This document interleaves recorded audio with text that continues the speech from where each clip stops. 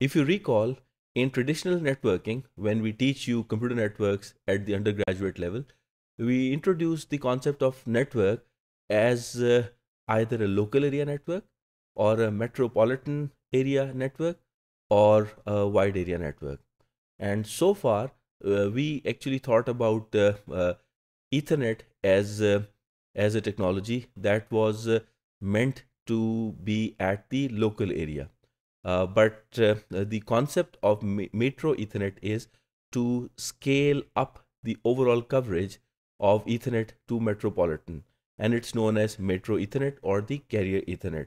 So in this module, we'd look at the need which governs metro Ethernet adoption, some interesting issues which emerge, and the unique characteristics which are expected out of metro Ethernet.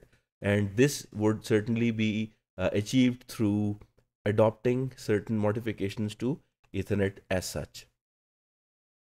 First of all, when we look at IEEE 802.3 and Ethernet, these two medium access control technologies are quite similar, and these have been around for a very long time on the access side. But on the core side, most of the infrastructure that the telecom operators provided, both at the core and the long haul transport networks, was the SDH, synchronous digital hierarchy. It was TDM based multiplexing technique that allowed different users to aggregate their traffic. Certainly, there was a requirement to achieve certain bit rate by using bit stuffing and padding and certain other means. But anyways, TDM based multiplexing technique was performing very good, and it had its own advantages. But since Ethernet basically is a technology that has been there on the access side for a very long time, so the Metro Ethernet forum, as mandated by the ITUT, um, started working on the development of Ethernet as the last mile or couple of last miles technology. So it means now the scope is no more restricted to 100 meters or 200 meters that we typically assume in a local area network, but it had to now be considered for such large geographical coverage. The benefits surely which were expected out of Metro Ethernet adoption were that it is already there on the core network. Different service providers have their internal architecture based on Ethernet, and the equipment is low cost, and the Ethernet technology requires minimum maintenance and operational cost. So with these benefits, Metro Ethernet is now all set to be adopted. However, there are certain issues and certain desirable characteristics which are expected out of Metro Ethernet. Um, First of all, Ethernet is a probabilistic medium access control scheme. So the Ethernet end users uh, always envy the performance of TDM based networks. So once Metro Ethernet had to be provided over large geographical area and as a probable replacement to the time division multiplex technologies like SDH. So Ethernet users actually were expecting that we'd be given same level of performance that our past technology was like SDH. So actually Ethernet had to be rehashed and it had to be rethought altogether, and the network which is covering an area of few miles is a Metro Ethernet network or the carrier Ethernet. So it is equivalently known as MEN or carrier Ethernet CE.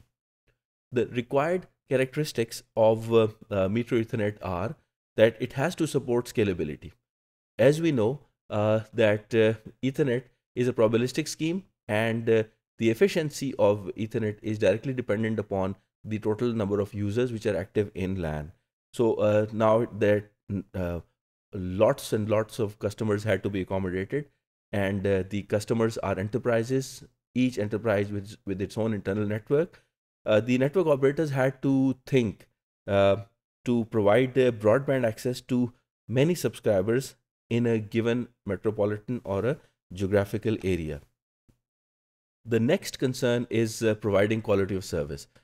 Surely, comparing it to a deterministic scheme, Ethernet is not very good in providing quality of service.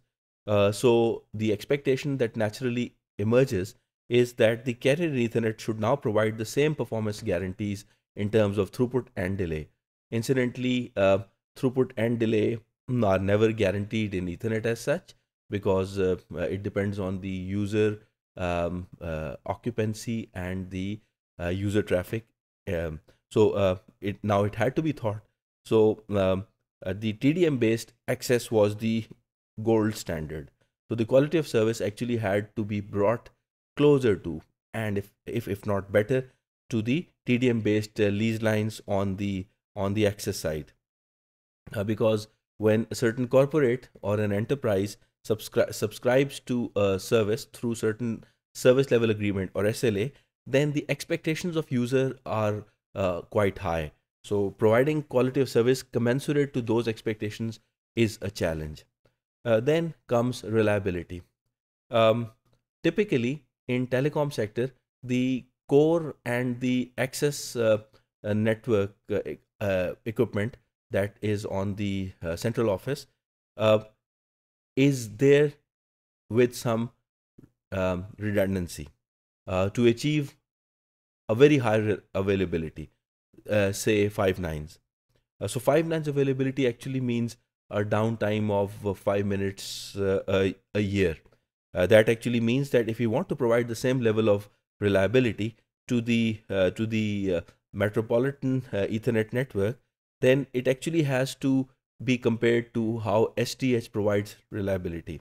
And if at all there is a link breakage, then some kind of link redundancy has to be provided, and the recovery time from that failure, that is the mean time to repair, should not be deviating much from the 50 milliseconds benchmark. Then we have the service management. Service management actually implies that once a certain contract has been signed between a service provider and a service consumer, then continuous monitoring of service provisioning has to be ensured to determine the quality of experience. So there are certain tools which are needed to monitor the performance live. There are certain parameters, as we earlier agreed on: throughput, delay, jitter, packet loss, etc. So these services are observed and monitored against these parameters for the end users. So it means that the service management has to be done now on the access side.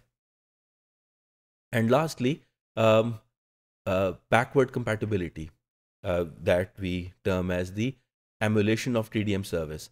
Since the lease lines are still around, which are based on the time division multiplexing, and these lease lines are still an option for some of the corporates and enterprises. So it means that the metro Ethernet network or the carrier Ethernet actually has to integrate in a very transparent manner with these lease lines. So the service should not be affected end to end, whether it is being provisioned between two endpoints, one on the metro Ethernet network and the other one on a lease line.